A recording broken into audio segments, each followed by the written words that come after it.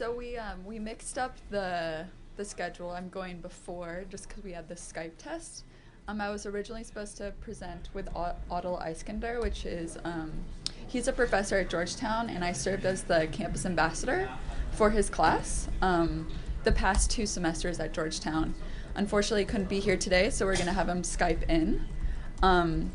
So the name of our talk is Translation and Transnational Scholarship, which were 2 phenomenons that emerged after the course that I didn't really take with him, but I served as the ambassador as part of the Wikipedia education program, which is essentially it's a program that provides assistance to professors at universities.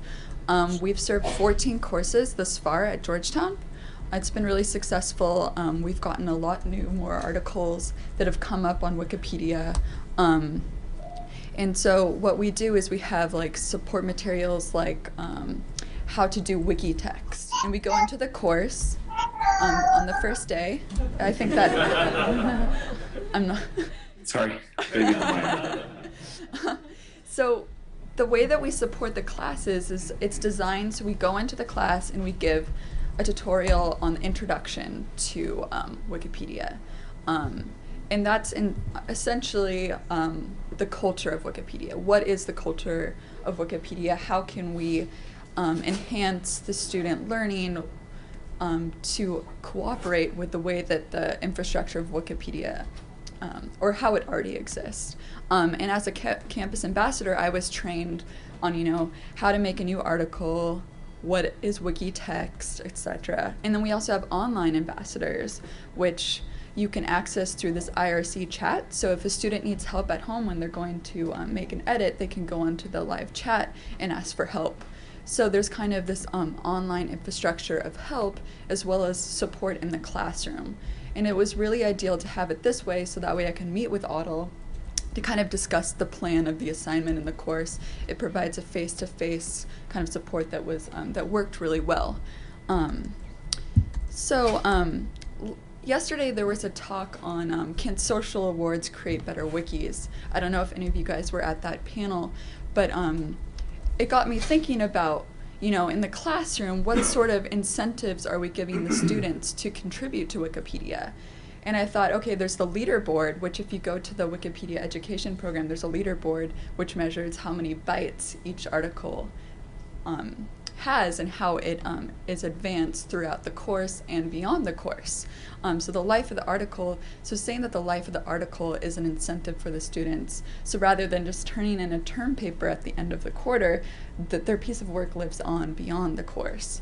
Also grades, obviously it's a graded assignment, it's part of the course, so that's an incentive for the students. But also there's unintended outcomes, and this is a particularly insightful piece that the student who in 2010 with Leona Davis, who was a part of launching the education program at Georgetown, the student made an article about the National Democratic Party of Egypt. And it just turns out that in January 2011, when kind of the revolution was happening, his article got a ton of press on this. So he actually ended up getting an award. So this unintended outcome of just kind of engaging with the Wikipedia community was a way for us to also engage other professors to come in and show interest in the program. If you can see, I don't think you guys can see in the back, but one of the quote that the student said was, "I like the idea of academics and students giving back to the community, and Wikipedia is a great place to do this. Too often, students write for only 2 people, themselves and the teacher." So I thought that was a really insightful quote from the student to kind of show that it's not so much just about me writing this article, it's about contributing to a kind of a global movement. And this is especially important for Arab media in a very emerging type of site of discourse right now.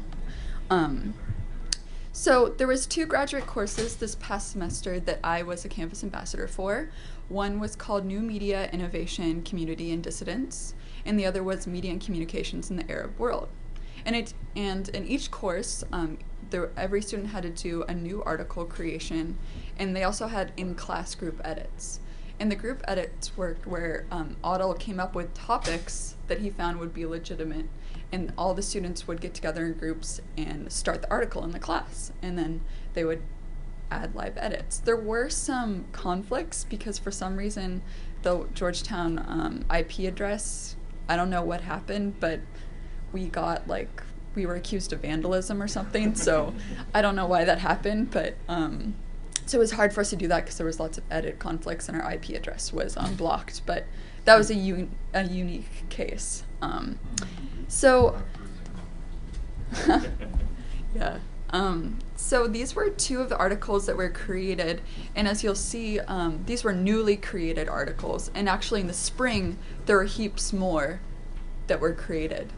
This is just a list, and most of them were about some sort of a technology in Egypt or a specific person that was prominent in the movement.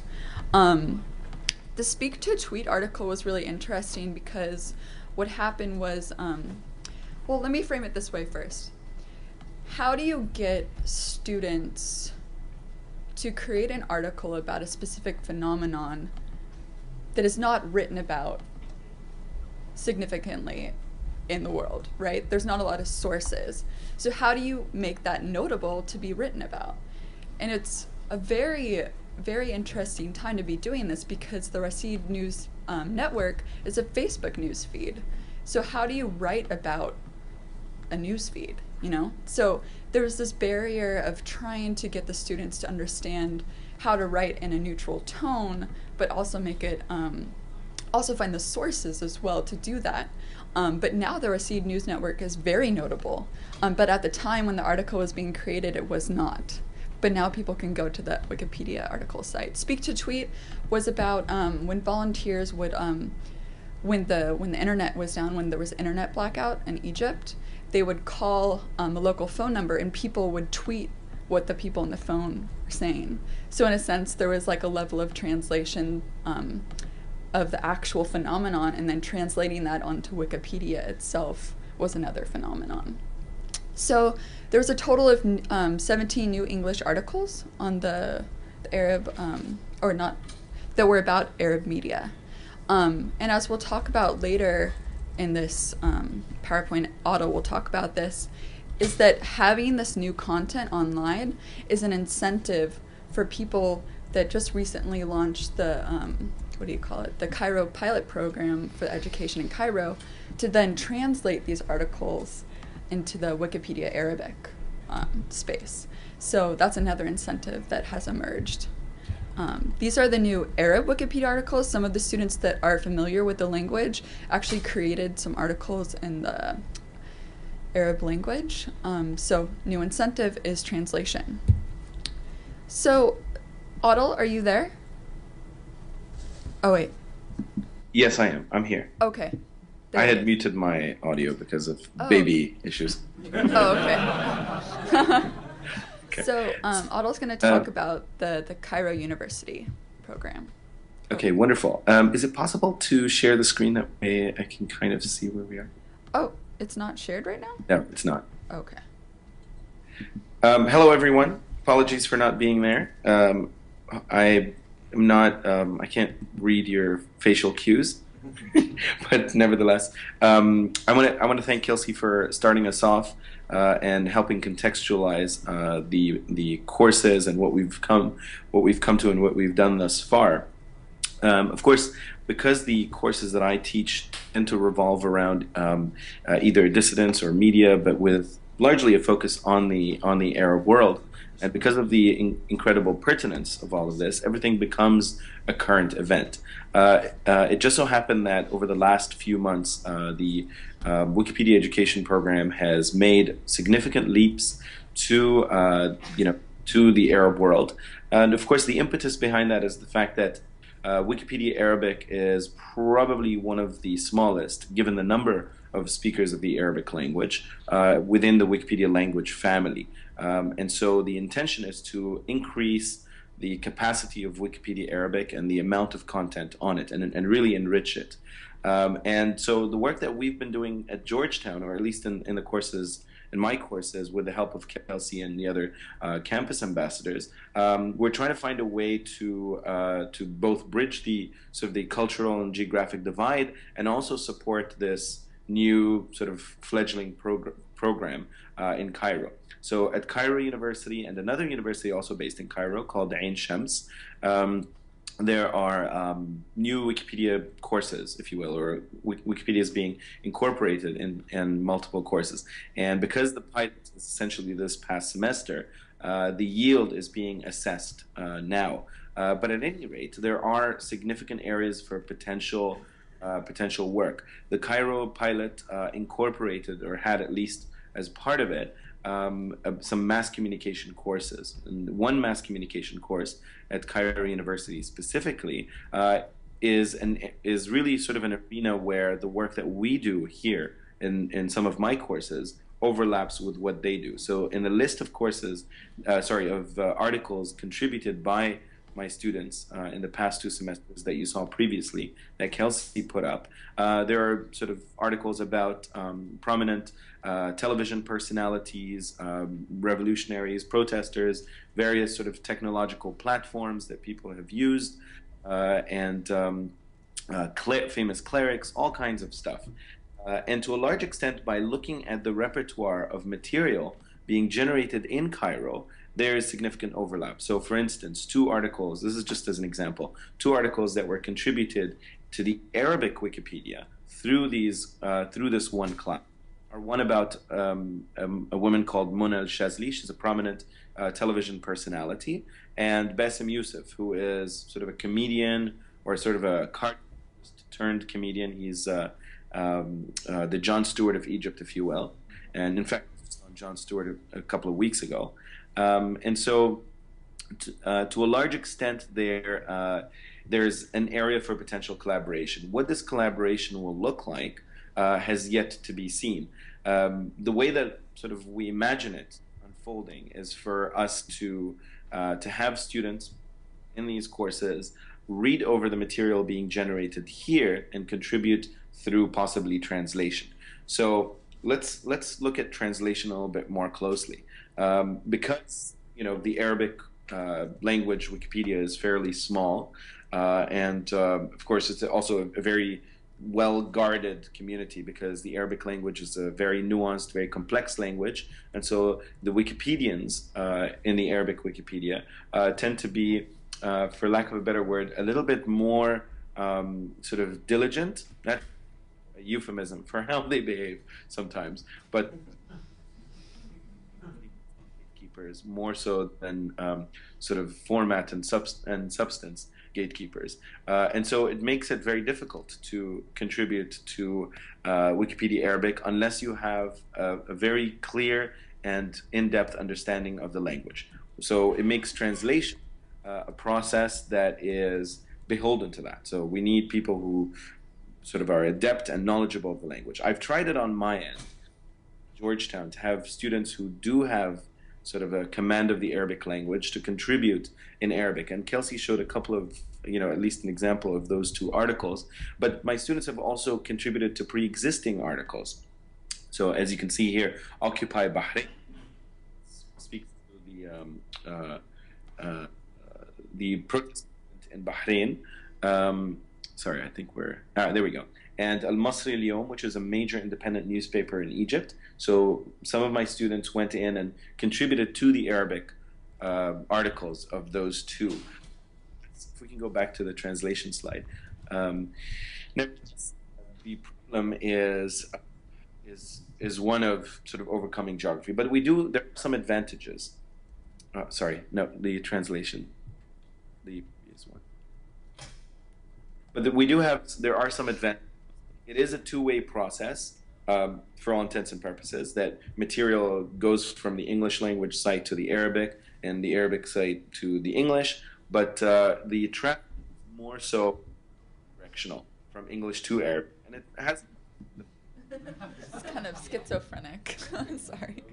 Let's see. Otto, we're not hearing you. Just hold on a second. Oh, there we go. Okay. Sorry about that, guys. So yeah, I guess you can either see me or the slide. So the slide is photogenic. Thanks to Kelsey. So basically, it tends to be a one-way process. Uh, where are we? All right, perfect. Thank you. So it tends to be a one-way process, even.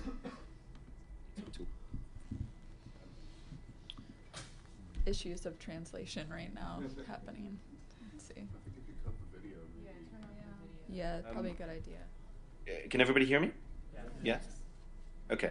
So the flow of information from English to Arabic or any of the other Wikipedia languages is far more voluminous than the other way around. And it's of course because English is, to a large extent a lingua franca, and because Wikipedia English has become basically the gold standard of how things operate. So everybody takes, advice from and guidance from Wikipedia English, but nevertheless, there are instances when things go in the other direction. So the project that we're trying to sort of forge forward with between both Georgetown and Cairo University or Ain Shams University is to make it a two-way process, and it is sort of a natural two-way process. For the most part, Wikipedians, exist everywhere in the world, and most Wikipedians who are writing in Arabic are fairly familiar with the English language,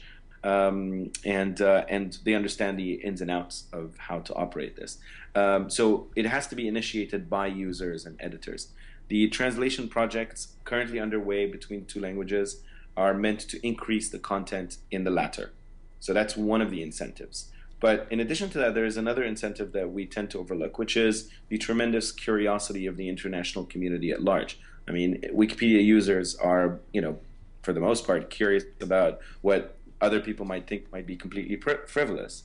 And so there is the tendency to engage with material that is on the fringes or on the margins of knowledge. And so it makes whatever it is that's being generated from the Arab world particularly interesting and subject to further sort of use. So with that being said, translation, the impetus for translation is to increase the Arabic content on Wikipedia, but also to improve content about the Arab world in the English Wikipedia.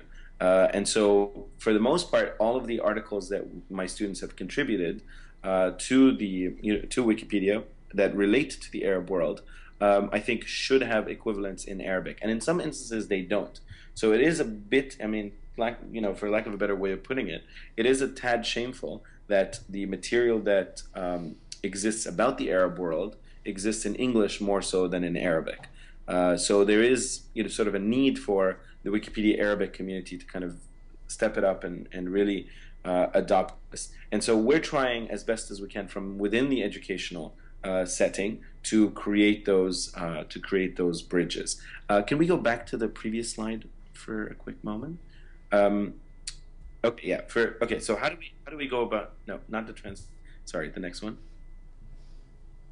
The trend. There we go. Okay. So what are the advantages that we have on our hands? First of all, the platform is extremely interchangeable. If you understand and know how to operate Wikipedia, irrespective of where you are, there's tremendous translatability in that sense. The degree of confluence and congruence between the courses is an absolute sort of central part of success.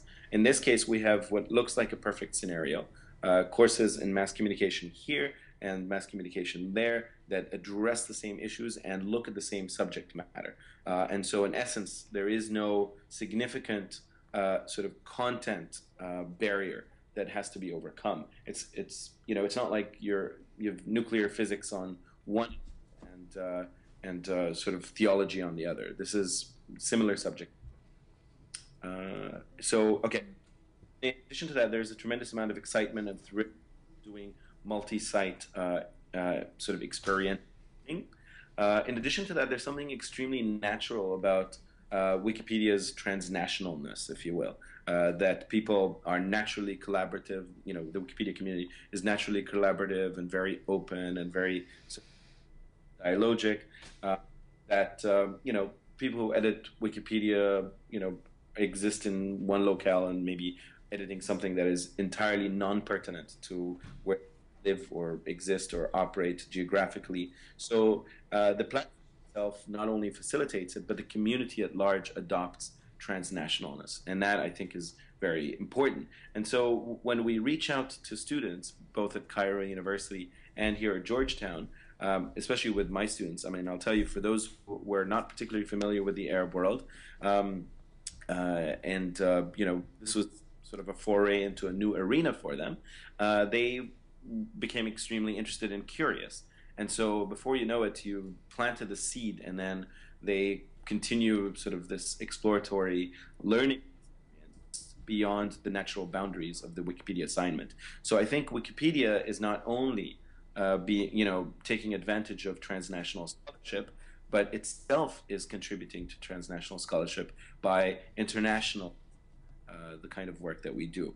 Of course, there is another platform that's extremely vital, which is coordination between the faculty. So, Cairo University, we're gonna do this. Actual grassroots level, but in some cases there has to be some degree of formalization. For instance, there need to be Wikipedia ambassadors either on site or online to assist in the way Kelsey has, for instance, which of course is developed.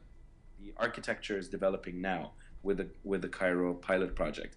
Maybe during the question answer period, I don't know who's in attendance, but if there is anyone from the Cairo pilot, it would be interesting to hear what they've had to say. I know there are a few members of the Cairo program and people who've worked who are at the Wikimania, so they might be able to give us some advice. But at any rate, so long as there's topical material, Wikipedia ambassadors on hand, the universities are incongruent, coordinated, everything basically falls into place in a fairly natural way. Although we may this far, but I think the reasoning for all of this is that not only is there an incentive, but also a tremendous need on both sides. So it increases people's familiarity with what's happening, internationally on both sides, of course, but also increases the capacity of Wikipedia in multiple languages to provide information that is adept and sophisticated and interesting and compelling and informative. So, for instance, the example that the Rust, the RNN network, the Facebook news feed, there was a time when my students were literally picking up the phone and trying to call this news feed to figure out who's on the other line, this thing, because there was literally nothing published about it. And now it is basically the news site that reported the elections results initially, and has outfits in Syria, Libya. I mean, where protest movement, there's a Rust network. I could say with some confidence that the Wikipedia article is the only authoritative document about this network that exists online. Everything else is purely speculative. Nothing has been verified to the same extent or has been subjected to as much scrutiny as this particular Wikipedia article. So while the Wikipedia community may have rejected it initially on the grounds that, well, there's not enough reputable information about it, it's now, because of the standards that, and because of the effort of students who knew nothing about it previously, they were able to generate a fairly interesting small article, small short article, but nevertheless, it is the top when you Google Rust, because it's, not only is Wikipedia ranked very highly, but also because it gets a lot of traffic and it's the only explanatory page. So a lot of interesting things are going on in this arena. If the objective is to up the content in Wikipedia Arabic, then collaboration is only a natural process. And of course, because we're looking at transnational scholarship as a key component towards enriching education, this is, I think, a viable way to go about doing it in the future. So I think Wikipedia presents a very important platform that we can use. So Adel, I think we should open it up for questions now. That sounds great. Okay. All right. So also, if you're interested in the education program, you can go to this link. Also, that's the email that you can contact if you're interested in incorporating that into your courses.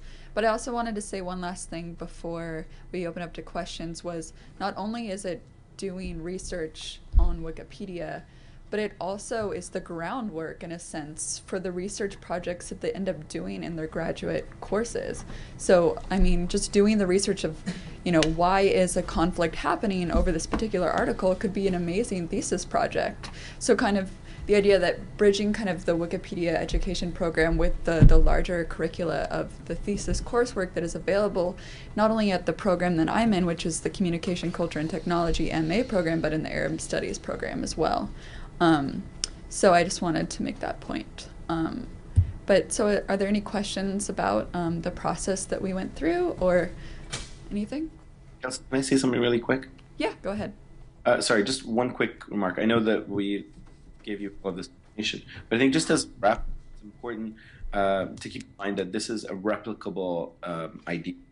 So, for instance, if you're teaching a course, or if you're taking a course on, let's say, politics or Portuguese language, for instance, you might be interesting to look at a similar Wikipedia project that exists in Brazil.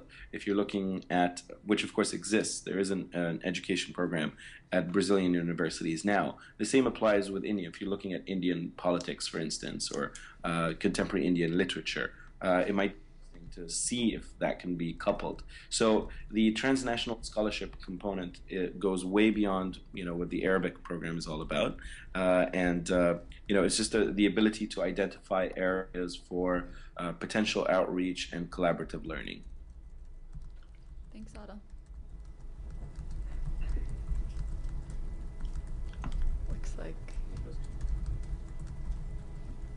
Adel, it looks like there's no questions.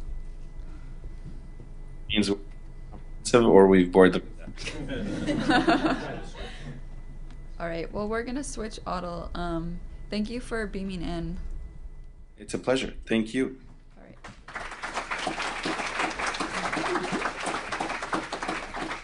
So actually, this is a really great intersection of this topic and what we had at Wikimania 2008. How many people here at 2008 Wikimania in Alexandria?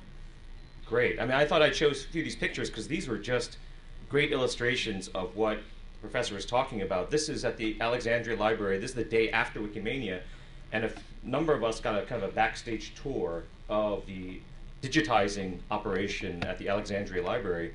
And it's amazing because they're doing a lot to put Arabic text online. As he said, embarrassingly, there's more information in English language on the internet about Arabic culture and the content there. So this is just a great moment in Wikipedia's history in the sense that we got this tour, but this was also the start of the whole GLAM movement. It was this visit that Liam Wyatt was on that he started the whole effort to engage folks like the British Museum, Smithsonian, National Archives. So it's a really fascinating operation that they have there. This is their workflow of digitizing Arabic texts, putting them online. And it's a great segue into what we're going to be talking about in this session, is that we have to keep reminding ourselves that the kind of first world standards that we've imposed and properly adopted in English language Wikipedia cannot simply be dropped into any other Wikipedia, right, or any other Wikimedia project. That the standards of verifiability, reliable sources, are a luxury that we have in English language, and perhaps German, Spanish, French, because there have been so many efforts to put these texts online. But to tell a nascent and budding Wikipedia that you should implement all these very strict policies about V, RS, and all these things is really a hindrance to what they need to do, right? So they might have to start off with a very different set of standards in the early days of starting their encyclopedia, simply because you need to understand the landscape and how much information is available online to be referenced material. And it's pretty amazing what they're doing at the Alexandria Library to have this gigantic scanning operation there just to take these texts and put them online. So they have small format scanners, large format scanners. You saw all these librarians there with stacks of books starting to digitize all these things. And this is all available online. If you go to my Flickr account, just look at Wikimania 2008. This is a slideshow of the backstage pass we had at the Alexandria Library. And pretty fascinating. This is the start of GLAM right here in 2008. And Alexandria had a role to play in that. So I encourage you to take a look at those. But what we're going to talk about today is Wikipedia in a Twitter age. Let me see if I can play this.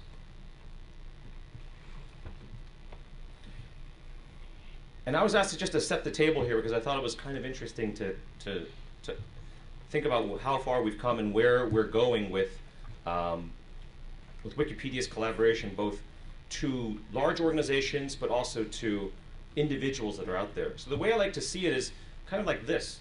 Right? As Wikipedians, we're right here in the middle. We're interfacing with different types of information and knowledge.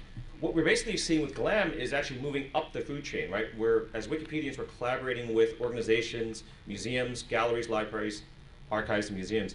But we're also going down as well. And this is the big question we have going forward, right? The professor talked about authoring articles and using Facebook updates or Twitter feeds as information that can be used as reference materials. And there's a big question going forward because what is hanging over this whole thing? Why do Wikipedians resist these types of sources? It's basically no original research, right? That's what prevents folks from dipping down there. And there's a very good reason why no original research is a policy in Wikipedia, right? It was mainly to keep out crackpot theories and things that are not verifiable, right? But we actually do have some information that we use right now contributed by individuals that are probably original research that we accept. And I think the two most prominent examples, one is Wikinews. Right? If you look at Wikinews, what people report is what they see in their neighborhood and what they're writing articles about. So Wikinews has a role of providing that original research. It's an accepted part of the landscape in the Wikimedia movement. The other thing I think is very useful and encouraged are feature photos. And I mean feature in that they're different than cell phone photos of breaking news. But if you haven't had a chance to meet David Shankbone, how many people have met David Shankbone before? How many people know of David Shankbone? He was recently written up as one of the, I guess, most widely published photographers in the world. Like the most published photographer in the world. And he's here at Wikimania. I don't know if it's his first one. I think it's his first one. But he is very prolific as a professional photographer. He goes out there and takes a lot of photos of celebrities, politicians, conducts original interviews, and uploads them to Commons. And if you see, a David Shankbone picture in Wikipedia, it's likely of a politician or a celebrity. So he's contributing a lot of feature photos, and a lot of people are right now. But these other ones are the question that we have today, right? What do we do with Twitter feeds, Facebook updates, mobile photos, GPS trails? And Katie's going to talk about GPS and OpenStreetMap, and among other things. Heather's going to talk about what do we do with content that we sense in the field with projects like Ushahidi. So I'll just leave you this one question, is that we certainly think that there's a role for these things. As you're looking at the Egyptian revolution, you see all these tweets and Facebook updates, you know that this is useful, original reporting in the field.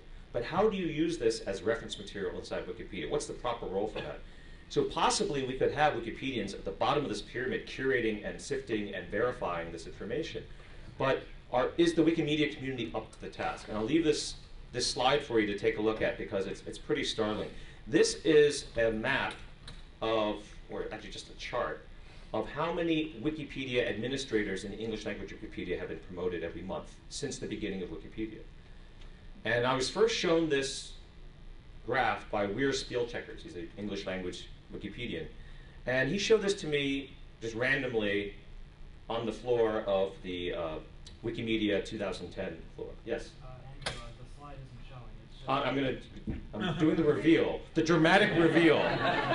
So the dramatic reveal is he showed me this. So he said, this is what we saw in terms of admin promotions going from 2003 to 2010, which is when we were in Poland. You can see that we peaked in 2005, the end of 2005, 67 admins in English language Wikipedia per month were being promoted, more than one a day. We had a little bit of a surge in 2007, but if you saw Jack Herrick's talk, if you've seen me talk over the last few years, we know that 2007 was the heyday of Wikipedia. Ever since then, it's been a slow decline. So in terms of users editing Wikipedia, it's slowly declining, but it's kind of leveling out. But if you look at the admin numbers, it's a little bit troubling because the admin numbers are dropping dramatically. And we've had multiple sessions at Wikimanias in the past about the RFA gauntlet and how acerbic the process is to be an admin. Now, his latest graph of this past week is that. We're promoting about 1 admin a month. There's been a drop of 30-fold to 50-fold in terms of how many admins we're promoting every month in Wikipedia. Okay. So even if the community is hopefully holding steady, the number of admins, the trusted users in Wikipedia, the ones that we see as the custodians of, the most cherished information in Wikipedia, we're not promoting them in any great numbers at all. In fact, we're probably net losing folks as people drop off. So I just leave that as the context in which we talk about how do we take this information that could be of great use to Wikipedia but needs to be curated, needs to be managed. Do we have those capabilities within the community right now? This is a pretty bleak picture in terms of whether we're up to that task. And it's a challenge to the community in terms of what to do about this situation in the community. That's the gloom, but there's some hope in that there's interesting projects right now looking at how the crowd can be part of the knowledge base of Wikipedia going forward. So I want to introduce 2 folks here that will be talking about this. I'm going to skip that till my talk tomorrow. Katie Filbert and Heather Ford. Katie is a well-known web developer and programmer here in DC. She's part of the organizing team here. She's very active in the OpenStreetMaps project. Is a longtime Wikipedian and has worked for Crisis Commons, the Institute for Justice, and a number of other folks here in DC. Heather Ford, who's going to be presenting first, is a very longtime friend of Wikipedia. She was on the advisory board of the Wikimedia Foundation for many years. She was the founder of iCommons in South Africa.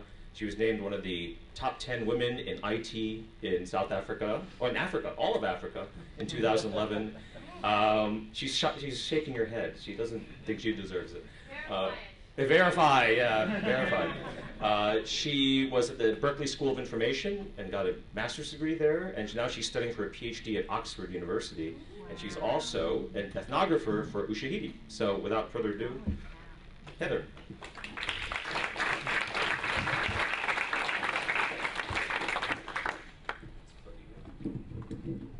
So kind, Andrew, but then you're making them excited that I might say something interesting.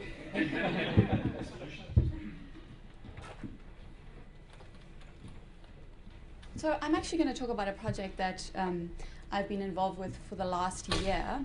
And as Andrew said, I have a long history with open source and open content. But in the last few years, I have decided for various reasons that I want to be a researcher and a writer. And so I've changed a lot of my perspectives, because what I really want to see is I want to get evidence of this change that's happening in the world. And I want to be able to show real world examples of this change. So the project that I've been involved with is called Understanding Sources. You can find out more about it on the Wikimedia research website, and there will be a very large report coming out pretty soon, because it has been a year, and so I should be showing something for it. So it's been a really, really exciting project, and that's actually been the impetus for me to go and do my PhD and study further.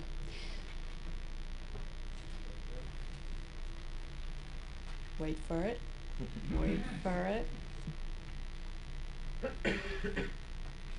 Should be there. Should be there. Let me just detect the space quickly and see. There we are. There we are. Okay, cool. Yay. Okie dokie, pokey schmacky. Okay, so the problem that the originators of this project were thinking about when they said, let's do this project for a year, was that we had this process on Wikipedia that these breaking news events were gaining a lot of traction, and people wanted to write about this really exciting stuff that was happening, despite the fact that Wikipedia has a guideline that Wikipedia is not a newspaper, and Wikipedia shouldn't try and be the news. But Wikipedia was actually involved in these breaking news stories. So you can imagine if you're involved in breaking news stories, especially in places where the Western media often isn't around, what are Wikipedians doing with sources, and what are they doing with what they call reliable sources? I was really curious about this, and I wanted to find out exactly how people were doing this. And actually, the work that I'm doing has a design goal. So I'm an ethnographer. I watch how people actually use technology, and the end goal of the research is actually to help design tools to improve the process for Wikipedians. Now, the process right now is kind of complicated. Here we have Katie's wonderful list of articles that she came across during the Egyptian Revolution. Little articles about specific topics. She made her own wiki page as a way to house this information, because there wasn't really a collaborative way for you to just put something on a page and keep it there until you needed to write something about it, or until you had time to write the sentence or the paragraph about the army's involvement or about the arrests that were happening. So we thought, okay, well, there must be a better way of doing this. So these were the research questions that we started out with. So instead of just saying we should be talking about social media sources in this way, well done for the person who laughed, I was checking to see whether you were awake. We wanted to get a really grounded understanding of how Wikipedians are currently doing this, because there's a lot of stories about how Wikipedians think about social media sources, but we wanted to get a grounded perspective. The second thing is, what verification challenges were people facing? Surely there were lots of challenges. When it's a breaking news event and a source says something has happened, how do Wikipedians actually know or feel confident that they can write about that? And then thirdly, how can we help editors manage and verify sources better?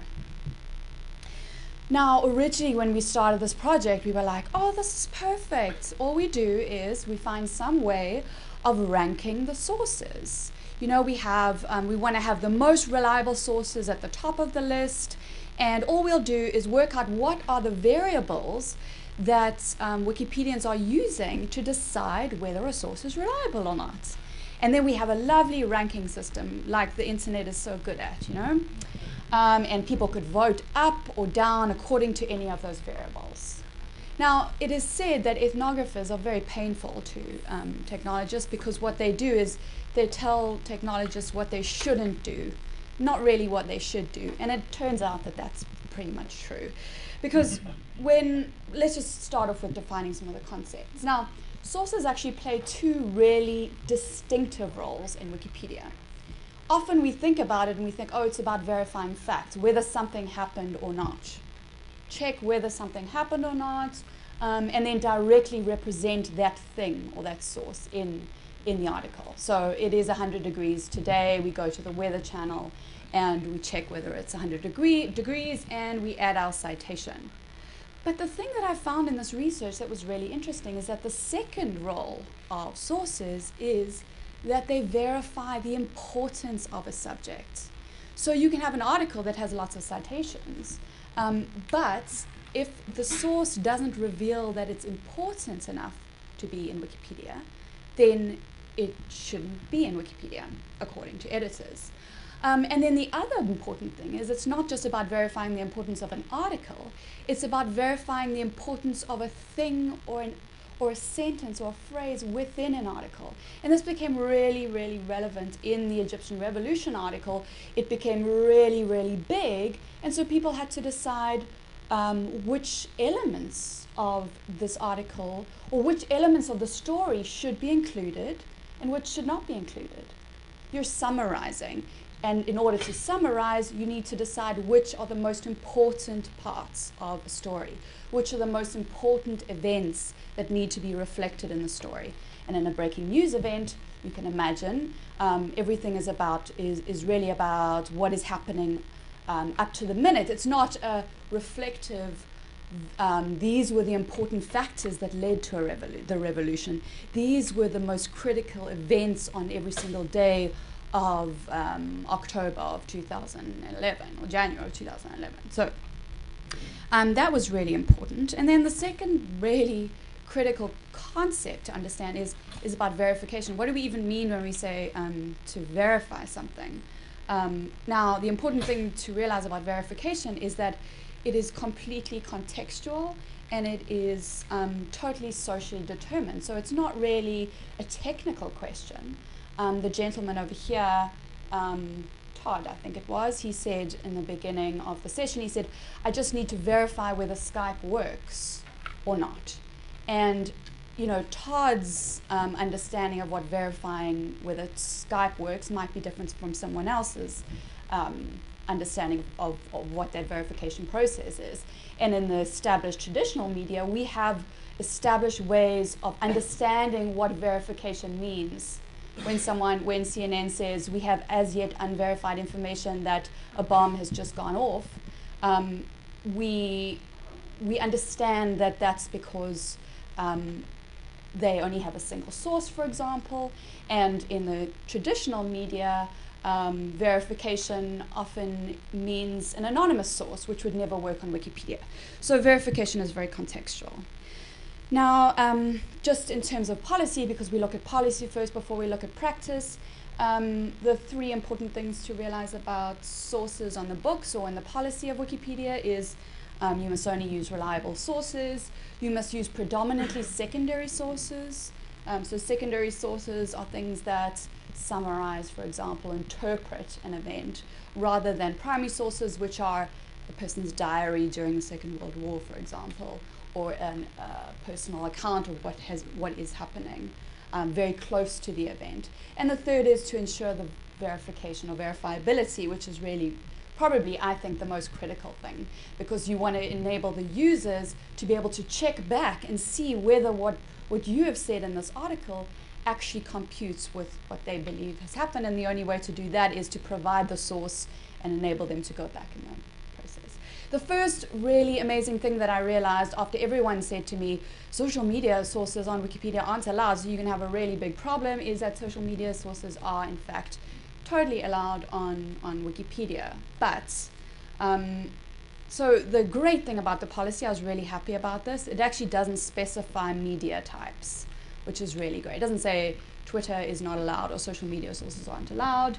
It says that Twitter sources can be used, or social media or self-published sources, they often call it, are allowed as long as they're used about sources. So if Obama, for example, has a verified Twitter account and he tweets that he hates Obamacare, for example, that could be used or interrogated, I guess, before it's used on Wikipedia as his unofficial view, and it would say something like, it is believed that Obama actually doesn't believe in healthcare. And then the third is that self-published expert sources, and the expert is actually used here, may be considered reliable sources. And so expertise becomes a really interesting concept. What does it mean to be an expert?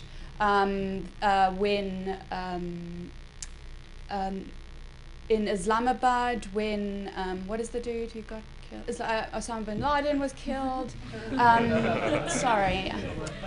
The first source of that actually happening and was an ordinary guy who became really famous really quickly because he tweeted that he heard that a helicopter had just crashed in his neighborhood in Islamabad. So what happens when that becomes a really important part of the question? Is that what expertise actually is? And then primary sources are also allowed. In fact, as I said before, they're the only sources that are available close to an event, and we saw this with the Egyptian Revolution, but the policy states that the majority of sources should be secondary. Now, let me get to the real good stuff.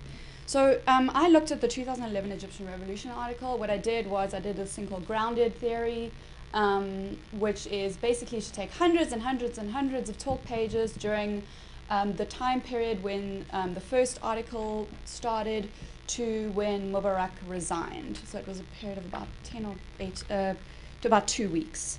I took all those talk pages and selected edits, and I looked through them and tried to compare different things that were happening, and I really wanted to get a detailed account of what happened.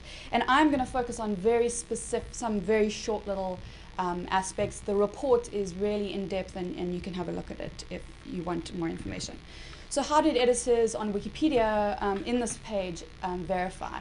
Now, I think, first of all, I just think they did an amazing job. It was incredible. I think all Wikipedia articles should have a deadline or should have the excitement of an event, because people generally got on really, really well. Katie will attest to that, and did a really good job. So these are a couple of things that they did to verify. They avoided single sources unless they were really, really sure that it was an absolutely trusted, reliable source. And obviously there's no line here. There's no black and white. There is a gray. But if a single source said something that they weren't too sure about, they said, let's wait for another source. Now, the second thing is a refrain that was said over and over again hundreds of times, which is really interesting, and it says, let's wait and see. If there's a single source that says something pretty important, like on one occasion, some of the sources were saying that Mubarak's family has fled.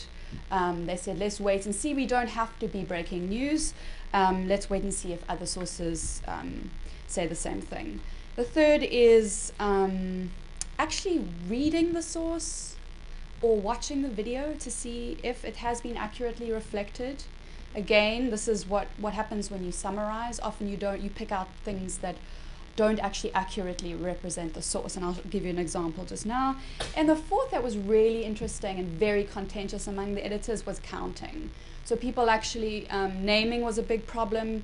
People didn't know what to call people knew exactly what to call the article, they just had huge disagreements about it, whether it should be called a protest or a revolution or all sorts of different names. And so what they did is they started, they said, some people said, oh, let's go to Google and see how many hits there are for 2011 Egyptian revolution or Egyptian protest, and that will be the way for us to decide whether to change it or not. And there was huge disagreement about that, as you can imagine. The first example I want to show you of how they actually did this in practice, there was an article, there was a video, and in fact all the interesting examples came in multimedia and photographs, and this is where all the really exciting stuff is going to be happening, I believe. It's not actually really going to be on Twitter. It's going to be in the multimedia example. So here, an editor took a screenshot of an Al Jazeera video. He put it up on Commons. This is actually Norwegian because I couldn't find one in English, which means it might have been deleted. But and they called it "Police in Civilian Cloth Beating a Protester in Cairo." Now, someone actually found the video, one of the editors found the video. It wasn't actually linked on the Commons page, which is a problem, and one of the things we probably need to look at in terms of tool building. He took the screenshot, he made this, so the editor came and brought this and said, I've watched the video, there's nothing in the Al Jazeera video or commentary that actually says that these are policemen. And that's a protester. So it doesn't identify them.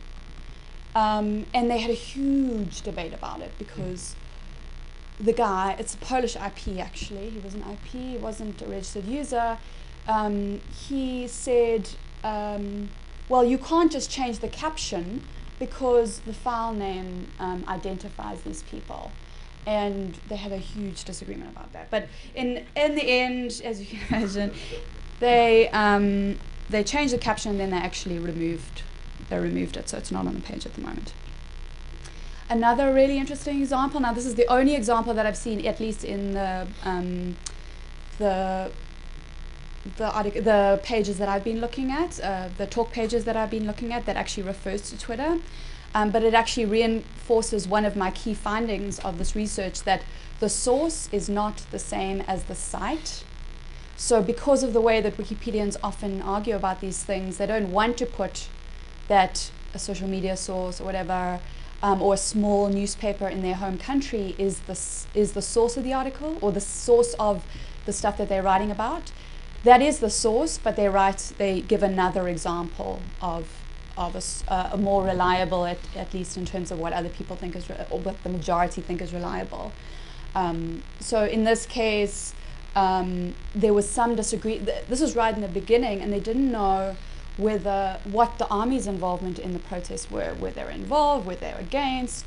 And someone actually came and said that army involvements are actually refuted on Twitter. And that's why there was this confusion. So it was actually the primary source. People, perhaps part of the army, were refuting that they were involved on Twitter. And then the second really interesting thing here, in those early days, the 27th of January, so there was, I can't even remember, I haven't looked at this for so long, but I think that was just a day or two after, where it actually says the best sources on YouTube, and it's in Arabic. And that's why I was really interested in this this article, because it, at least in the beginning, it is Egypt, so there is actually quite strong media presence there. But there, obviously, a lot of the on the ground stuff was coming in Arabic. The other example of how people verified was, so this is a really interesting case, and I'd love to hear from anyone else if they've seen the same thing in other articles. But it feels like because Al Jazeera, was the coming to power almost of Al Jazeera, and people were watching TV all the time. So they were updating and they were watching TV, but there's no way really for you to reference a source, a TV source, on Wikipedia. Even though by policy you should be able to do it, but people just don't generally do it. And someone had said, an opposition leader said the talks would not be held with Mubarak, but only with the army. And actually they said, sourced to TV, or TV, I can't remember exactly what it was, which obviously wasn't detailed enough, perhaps. And this is what happened a lot in the talk pages. People worked really well collaboratively. Okasi, one of the top editors, came and brought this, and he said, does anyone have any ideas? And the Egyptian Liberal gave something that wasn't very worthwhile, actually, because he just said it was al-Baradeh, but that wasn't what they were asking for. They're asking for a source. Then Lihas tried a bit, but he also didn't know whether it was Al Jazeera. And then Silva Serency came and said, here is the actual, here is a source. It isn't the source, but it's a source. And they congratulated each other very nicely. And the last example, no, it's important, it's very important. Then the last article again were about the army siding with protesters. So this is actually just an example of how one source is added to by another editor. So all of this is being done in the talk page. People were actually really creative. I was surprised at how creative they were about how they could really do this with such backward, in a way, technology. But in ways it's actually not backward at all, because it enables you to do all sorts of things that the technology necessarily, or technologists wouldn't have imagined. Now, in the end of this, I realized that, I said ethnographers tell you what you shouldn't build. So you can imagine that ranking systems, I believe, should not be built for this. And the key reason is because of this very simple fact, and that's that the reason why someone uses a source in a Wikipedia article has some things to do with these variables that determine whether something is reliable or not. New York Times is, something else isn't. But there's all sorts of independent variables that have absolutely nothing to do with the source. And those independent variables include things like, in the article, within the context of the article, are the majority of the sources secondary sources? You can't tell just by clicking on a source whether what the article is saying. So that's one of the independent variables.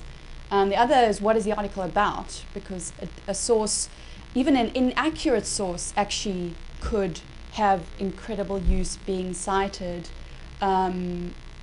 when it's not reliable at all, because it's about something, a rumor that was spread, for example, by an inaccurate source. So an article, that's also an independent variable. And then the third is how recent is the event that's being discussed. That has a huge role in determining what the bar or the barrier to what is considered a reliable source or not is. And so who knows, I hope you guys help me with this, because I haven't given this to the developers and they're going to be really upset with me. But if you want to read the whole report, it will be up in a few weeks. I keep saying it's going to be up today or tomorrow, and then but it will be up in the next few weeks, and that is the link to the project page. Thank you.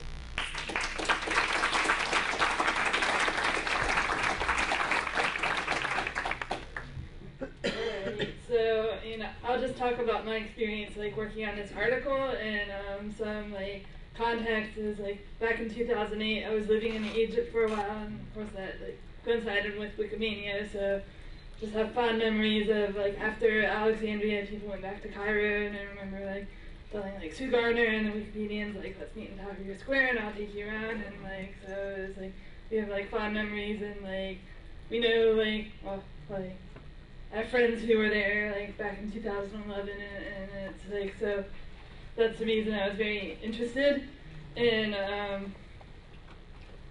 so it was, a few days before the revolution, I'm still on, or was on, mailing lists for, just, there's for, students and, foreigners and people in Cairo, there's, a really strong, network, and so people were talking about it the days before, and the State Department issued, an advisory, and the Tunisian revolution had already happened, so I just knew, I knew something big was going to happen ahead of time, and I think everybody knew.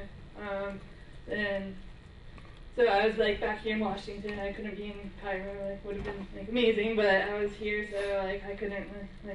So it's what can I do? And I'm a Wikipedian. I've written a few featured articles, so it's I know how just how it works, and.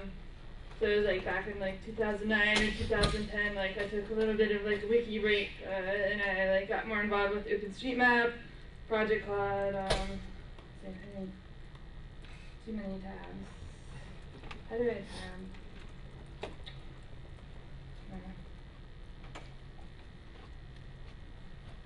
So I was involved with this project called Crisis Commons, which in January 2010 there was the Haiti earthquake, and people used the tool Ushahidi to collect tweets and information from people on the ground there, to use SMS and stuff to tweet I'm trapped in a building, come save me. And so there's a network of volunteers up in Boston and New York and here in DC and everywhere around the world who translated from Creole or whatever, translated the stuff, and we got it to the Coast Guard and the military down, and so it's a real quick response. So that's a very different use of Twitter, but so Crisis Commons and Ushahidi, there's standby mapping task force that has done this sort of thing in various ways, for Libya, because there were refugees on the border, so use the same kind of approach to get information, and then help the UN organization, Red Cross organizations who were helping people there. So I got involved with that, and so and through that I met this guy Andy Carvin at NPR. He would have been here. He's traveling. He really loves Wikipedia, and it's a few years ago he created I think it was after Katrina, or no, it was after another hurricane, big hurricane. He created a hurricane wiki to collect just crisis information, and then he started a project called Crisis Wiki, which it hasn't really worked great yet, using semantic media wiki to just collect I don't know, just basic information about being prepared in an emergency. But he's also the social media guy at NPR, and he's amazing Twitter, and so with the Tunisian revolution, he was just there, almost he didn't sleep 24 hours a day. He knew people, he knew had a network of Twitters that he trusted, and kept retweeting stuff and just curating the Twitter sphere. in a way that was amazing. So then he did that again for Egypt. He's doing that for Syria now. He's just amazing. And so like when the Egyptian revolution started, I was like there with this like Twitter feed open, like my own, because I like fascinating people, and with like Al Jazeera on, like with Arabic, English. There's sources like Al-Masri al-Yom in Arabic, like sources like that like I really trusted, and it's like sources like the New York Times, like they weren't there right away, like they were in like New York. So like trust sources that are there, and I mean just like sometimes on Wikipedia, like there's like a systematic bias, and you have a lot of like American and European like people young like editing English Wikipedia, and so like and especially when Wikipedia started, it was like many years ago, like before Twitter, it's like the idea like what are reliable sources, that's like New York Times, CNN, like tended to bias towards like American sources, and like the idea like Al Jazeera like it's not reliable. It's like the Arabic, like they're I don't know, like they're like stereotypes about them, and like something in Arabic like Al-Masri al-Yom, like people that can't read that, it's like it can't be reliable. No, it is like they're there, and so we used to use sources like that for like a topic like the revolution. So and so like now it's like was 2011, we have tools like instead of like the New York Times, like they eventually did get there and had people tweeting, which was cool, but sources like Local Voices, which is a network of bloggers and people, like so instead of like New York Times sending people there, it's like there are people everywhere, and like let's like make a network of these people who are like guess they're vetted like in some way, but so like they curate this information. So you have sources like that. There's this tool called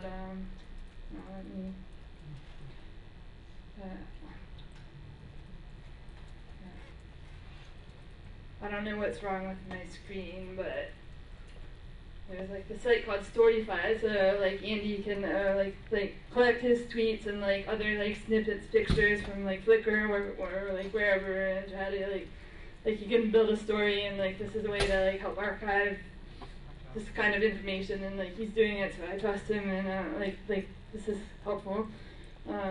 You also have like Al Jazeera, like they're really progressive about like how they do reporting, and like I wanted to have someone from them there here also, but couldn't.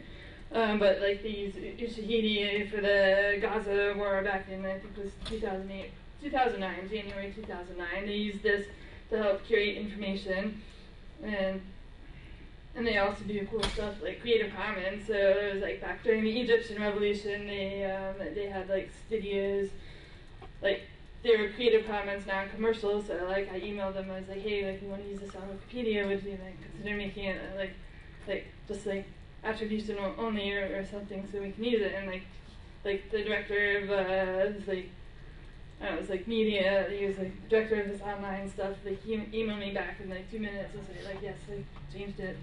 Like it was amazing. So we got like some videos like on like Wikimedia Commons in the article, and so like they're also like back at the time there is organization called a project called Ushahid, so it's a variation of Ushahidi. It's they were like monitoring elections like for like it was November 2010 they had an election, and like all sorts of violations of like free elections. So like they mapped, okay, people reported like their like ballot stuffing or whatever like here, and then they so collect that information, so they have a record of that. And they've been doing that since, but also like created like this Ushahidi map for the revolution just to report. Okay, so I think. So I mean, just to show you what it looks like. So this is a kind of tool that like maybe in some way it could be like useful for just to collect information as a holding bin instead of my wiki page of this long, and it geo like locates stuff. So like this is it was like a daughter of a poet was like kidnapped like here on like this street. So it's like. So like you get this information in a geographical way that's useful, and like here's like the admins. This isn't really like sophisticated, but you can like specify like hashtags or things for it to capture, and then like you're able to, okay, like it's like sitting there with my Twitter feed open, but stuff goes by so fast and I can't like capture it all like quick enough, and I'm watching TV also. So like this is useful, and if this was in a way that like there's a project called Swift River, which is like, I'm not sure the status of it now, but they're trying to like come up with a smarter way to, okay, like you trust these people and try to like, instead of just everything with a hashtag, try to filter it in a little bit of a smarter way, but you still need someone like Andy Carvin or like us to like curate that and decide, okay, what's appropriate for Wikipedia. And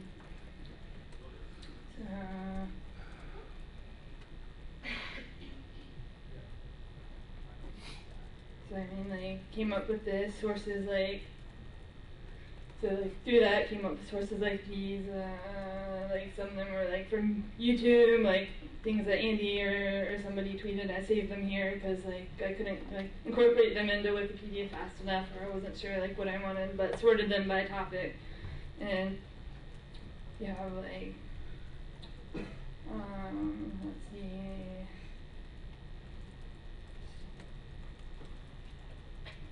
So you have like tweets like this one. So PJ Crowley was like assistant to Hillary Clinton in the State Department, and like if he tweets something like he's reliable, like there's no reason like can't use this, and until it gets in the New York Times in the short term, let's use like this as a source, and later when we have time, like we can go in and like find more like permanent, better sources, but like we want to update the article in real time, so like that's what we did.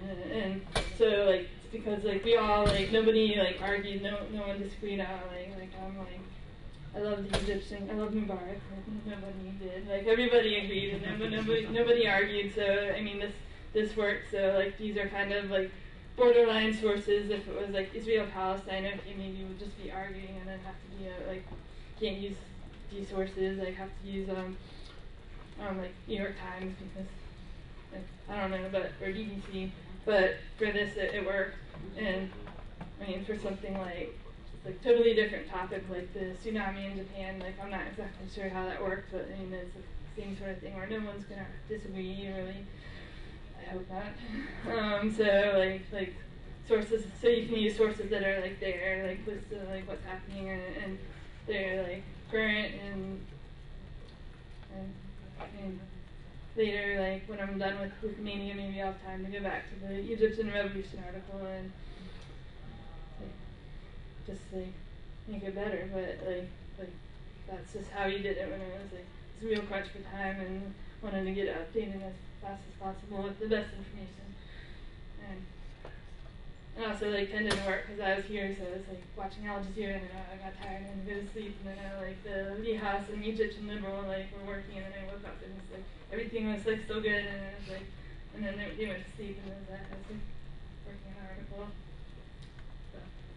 So let's like take some questions. Thank you.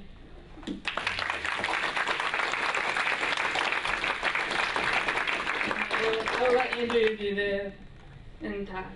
Yeah. Was the article protected during the revolution? It was semi-protected. There's like two ways of protecting. One is full protection, which is extremely rare, like where only admins can edit, or semi-protected, where okay, like IP editors who are logged out, like they can't edit, and so it's just to like I don't know, I mean like vandalism, but. I think that's the problem when you have an open situation where you want. I don't know that I don't know like how much it was like protected though. Like let me find out.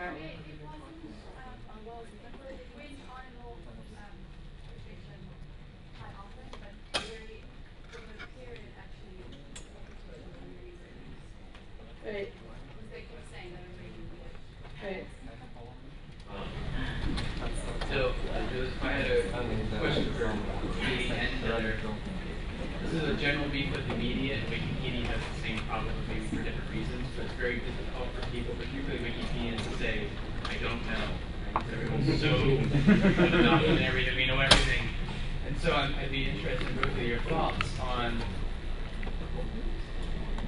how do we say at Wikipedia we don't know or we don't know yet?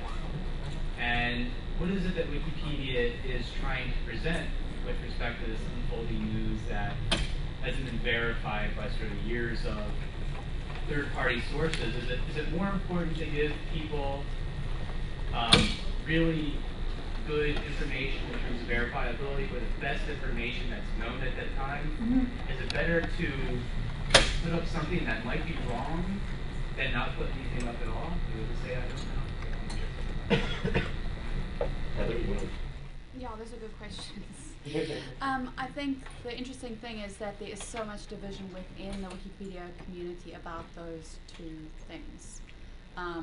So, for example, whether it's better to put up something that you're not quite sure about, or whether you should put it up even if so if you're not quite sure about it, or whether you actually know that it's happened. There's huge division about that, which I actually think is a good thing, because it's like a healthy tension. And that's why you have edit wars, because someone will say, I mean, everyone has to bring a source. So the question becomes, how verifiable is that source, and how many sources are saying that? And people's bars are basically different.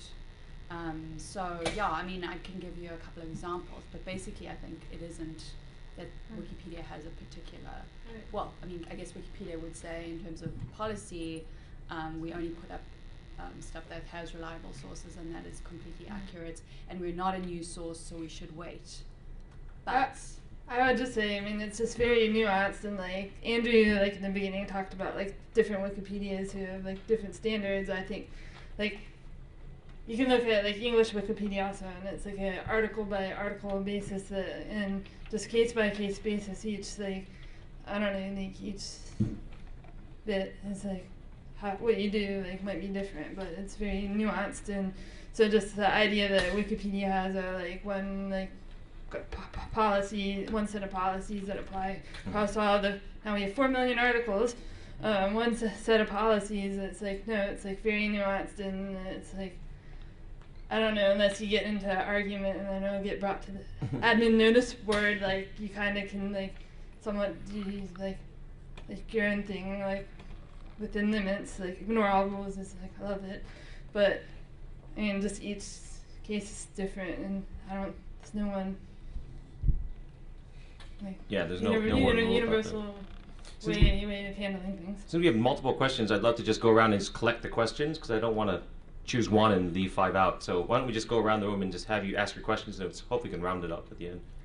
Yeah, I like your question about how do we mediate, the Facebook. Right now they're kind of in external links, and the policy's kind of deliberately fuzzy, which is good, but it needs more supervision or guidance for people so they stop fighting and kind of come to a happy medium. All right, let's go ahead. You said that nobody disagreed about Mubarak, but in the future you think that Mubarak might actually hire PR professionals to control the message? And how would you deal with that? All right. Let's go around and collect more. Yep. There was talk about, what's a reliable source. I think it's less about a source in its entirety. I think it's more about individual pieces of information in a source and what is primary and secondary information within the source. So one source could be a good source of one piece of information and a hideous source for another piece of information. So I think it's snippets of information. It's not about the whole source. Right. Keep going around. I was curious about administrator backlogs. The chart you showed, there's a dramatic decline, but I wanted to know, has there also been a dramatic increase in administrator backlogs? Yeah, I would say Wikipedia challenged the style of writing with the encyclopedia articles or Wikipedia articles. But often with normally in media, they may write according to literacy by President Obama, like okay anymore, which is the way to say that late at night he came up with such a. So, and I'm thinking that it's like, is there any rules of style of writing that do we need to state this is the fact and this is the references to that, or could we? Or is it possible to be more open that according to certain source, this is the case? Have you seen this, or did this take place in the in the history of editing the article. Right. Orly? Oh, yeah. I was thinking a lot about what you were saying about replacing the tweets with quote-unquote more reliable sources. And like Chomsky's argument that things like the New York Times deliberately avoid reporting on certain events. So if you adopt a policy that says we're going to use like the New York Times or the Washington Post or the LA Times as the most reliable news source, then if you say we're going to deliberately leave out reporting, so that there really is a place for something like Twitter or Facebook because it's going to report on things that were left out. Well, I mean, like in the end, like it's just like Amasfield or Al Jazeera, or like maybe like the tweet is still the best source, but you have time to like revisit and like think about that, and it's not like breaking news. Talk some more. Yep. I completely agree with that comment, and I want to thank you all for bringing attention to this really important work on what we're considering to be the source of our factual information. I think as a community, we need to stop tiptoeing around the fact that the New York Times was partly responsible for garnering public support in America for the Invasion of Iraq in 2003. We should never forgive them for that, and they haven't really improved. I mean, there's some things that are improved. Obviously, they're really great on some points, but it's a really serious issue, and we need to pay the most attention to the really serious issues. I also kind of wanted to call you all's attention, if you haven't seen it, to the article on the shooting of Trayvon Martin, which is a really good article. I refer people to it all the time, and it contains a lot of work on what I consider to be kind of primary source documents that have bordering on original research. Which all leads up to my question to you. Do we need to put some thought into changing our policy on original research? Is it time to move past the idea that the New York Times is ultimately the source of what should be on Wikipedia? That's a big question for the last one. Go one more. Yeah. Just pointing out that, if anyone had watched on the Thursday morning, the 27th, that the release of, Affordable Care Act, where CNN said that it failed, and ABC said that it was on, and looking back and forth, going, what do you mean? About ABC and CNN telling me the exact opposite. I mean, these reliable expert sources also get it wrong. Right. Any other? Right, or you wait. I mean, just a quick response to what Joseph talked about. I think it's a really great question. I think the norms that there's a certain community of at least English Wikipedia editors that just love following breaking news and updating articles, whether it's the London train bombing, tsunami, Sichuan earthquake, all these things. And I think they've triangulated on a pretty decent norm, which is basically not to, the classic Wikipedia saying is it's not about truth, it's about referencing and verifiability. And they'll just say there's 5 different news organizations with different estimates, and we're just going to give you a chart of who's estimating what. So instead of trying to say only one is right, they're saying here's the 5 estimates. They're wildly across the map, but you figure it out, reader, in terms of what we're giving you. And I think in general they've converged on that, which is not a bad approach. But I do think that Joseph's a good point. Is Wikipedia still meant to be kind of a snapshot, living, breaking news feed in that sense? And what do you do in that case? I'd be interested to see what other languages have come up with as a norm for this. But I think English language probably has the most the most traffic in terms of people reading an English language Wikipedia article to get the exact snapshot of what's going on in the world. I don't know, Heather, with you, any other ideas? I have 2 things that I wanted to say. The first is around policy. So I actually think the policy doesn't need to be changed. I think the policy needs to be added to. There was 2 areas that I think needs additions, and the first is social media and the second is multimedia. As I said in the talk, there is actually nothing really in the policy that says that you can't have social media sources, but no one knows. I mean, well, not no one, but the number of people and experienced Wikipedians who said to me in the beginning, oh, you can't have social media sources, and then actually looking at the policy and realizing, oh, actually there are, and looking at the reliable sources notice board when almost every single case that gets taken to them is about social media. I think the policy needs to incorporate exactly, be a lot more specific around social media sources. And the second is around multimedia, because actually the rules change a lot. when you think about photographs and video. And I think it needs to be a lot more explicit so that people can understand the issues better. So those are just two additions, which is better than changing the policy. I actually don't think no original research. I actually don't think it needs to be changed. And then the second thing I wanted to say, Timu, great question. There is a wonderful case that I want to write up on Demi Moore.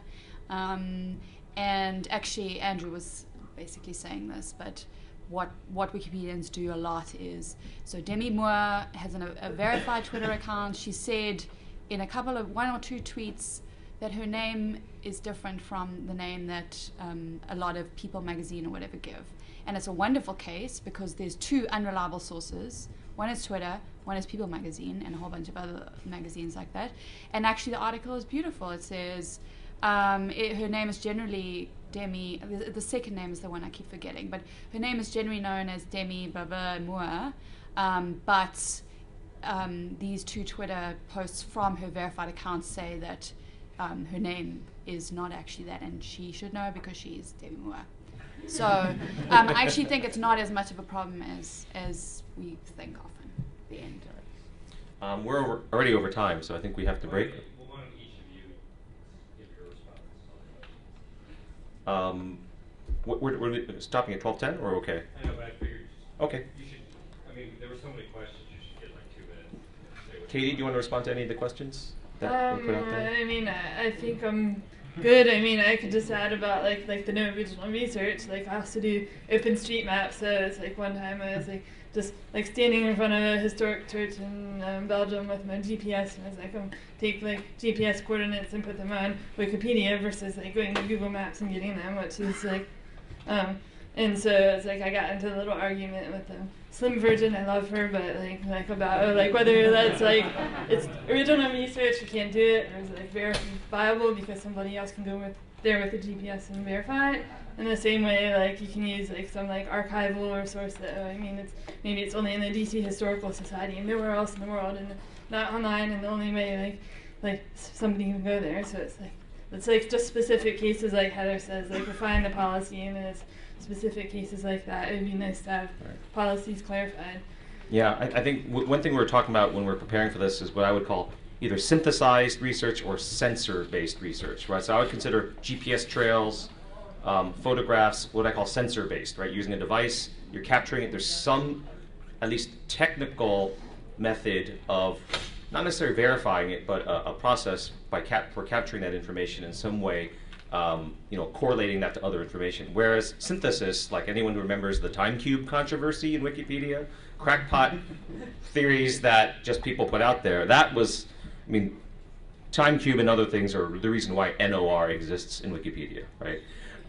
But I just want to point out that we're going to have a session tomorrow that I'll be part of with Achal Parlaba, and he's on the advisory board of the Wikimedia Foundation. And it's the oral citations project that I put on the graph earlier today that is one of the projects that he's pushing that is butting up against this no original research problem. And he believes in going out and doing interviews, oral interviews with folks, and letting that be referenceable material in Wikipedia. And that has been under discussion whether that violates NOR. So we're going to be talking about that and other types of efforts tomorrow. So I encourage you, if you're interested in that issue, to go to our session tomorrow. Thanks a lot, folks. Thank you.